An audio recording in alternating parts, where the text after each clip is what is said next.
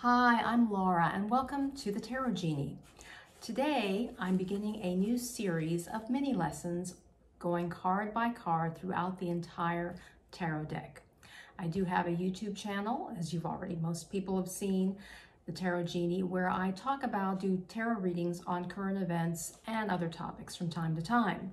I thought it would be useful, however, to for those of the viewers who might be interested in learning a little bit more about the tarot, if they are not already familiar with it, to learn card by card, week by week, about the insights that I have gleaned over the years. Sorry, I'm going to check my notes here. I have them prepared on the particular card I'm doing today.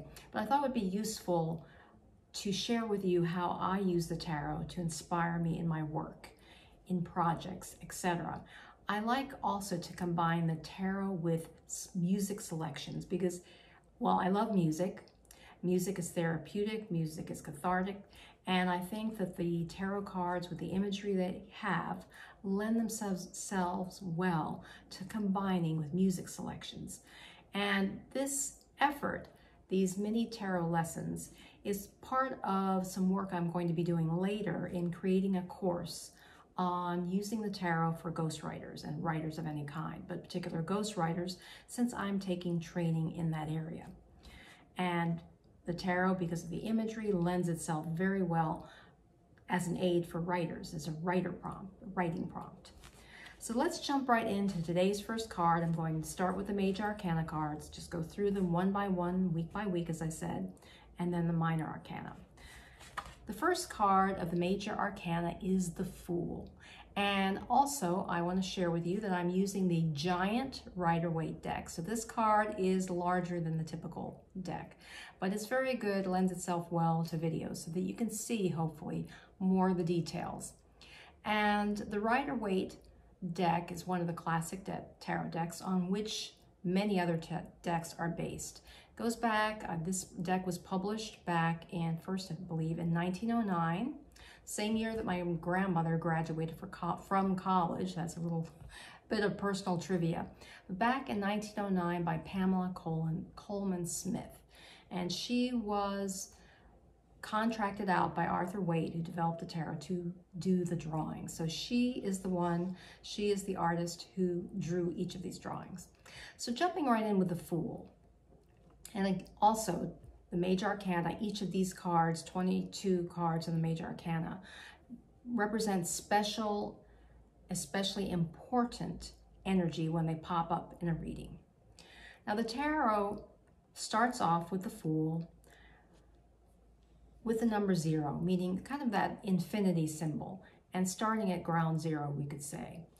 And also, it's important to note that every single tarot card, no matter how happy or how frightening its appearance may be, each of them has a positive or series of positive and series of negative interpretations, potential interpretations. It all depends on the question you ask, and I'll share that with you in just a moment. So if we look at this card just on face value, we're not doing a reading today, but if this card popped up in a reading, it can mean the following type of things, and these are the sets of meanings that I've developed over time.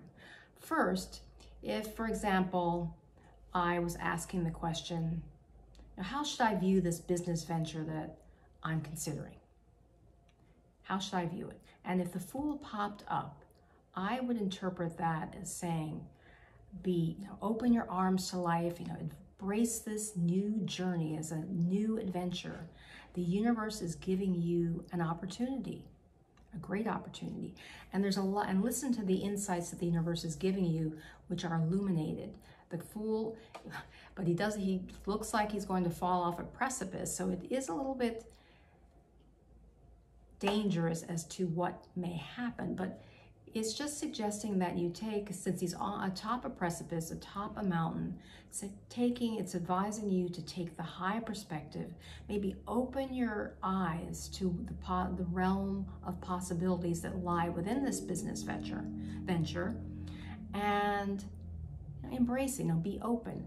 At the same time, though, we see this little white dog who's kind of yapping, which is suggesting that you may need to, there might be some things to look out for Like you don't want to get too close to the edge of the cliff and fall off. But the open stance that the Fool has reminds me of this particular philosophy that my spiritual coach, Carol Doré, goes by. She says, embrace and open your arms to life. Open your arms to life. So in a reading, if this were a positive interpretation, how should I view this particular business venture I'm considering? The Fool is suggesting that you have a purity of intention as represented by the white rose or white flower. Take a panoramic, high vantage point view of it. Consider all the possibilities. Look, get some intuitive insights about it and kind of turn with it. And he almost looks like, even though he's gazing up like this, almost it seems as if he's meditating on it as well. But he's not carrying a lot. He has this small satchel, which suggests that he's taking, he's not bringing baggage from the past. He's being open-minded. So it's all about open-mindedness. On the other hand, if I ask the question, what do I need to be cautious about? Is there anything I need to be cautious about in considering this business venture? Then the Fool would suggest, if it popped up, that don't be too foolhardy about this possibility.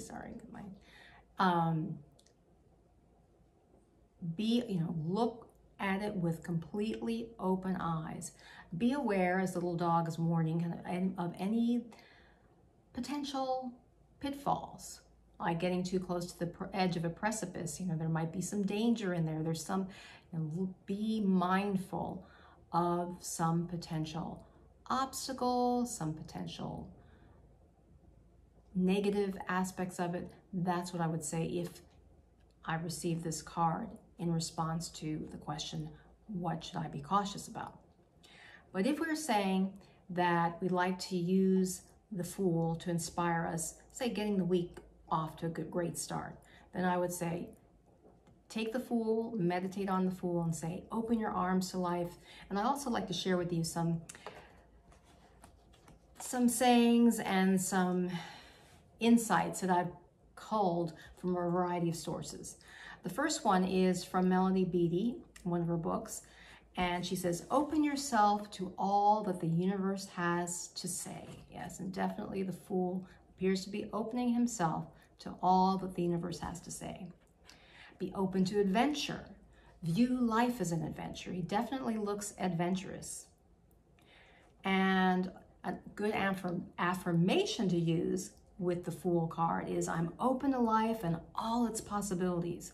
I trust in the universe. I have faith that wondrous things are coming my way. And I move forward with no real baggage. It's just that little satchel. It just contains the bare essence of what he needs. Be willing to take a risk, but do keep your eyes open, as the little dog is advising and barking and alerting the Fool to. And embrace youthful energy and vitality, because we have a young adult here.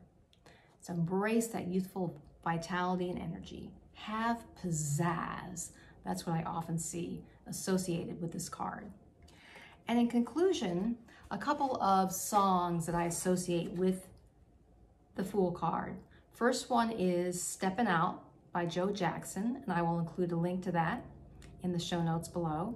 The other song that came up recently was Learning to Fly by Tom Petty. It just, as I listened to that, because I have a playlist that I jump on the trampoline to, and that song's come up a number of times, and it just reminded me of the Fool. Kind of almost as if, well, he may think that he's getting ready to fly off the cliff into a new adventure. So those two songs are ones that I find helpful and invigorating when I look at the Fool. But if those don't suit you, now find what resonates with you to embrace the positive energy of the Fool.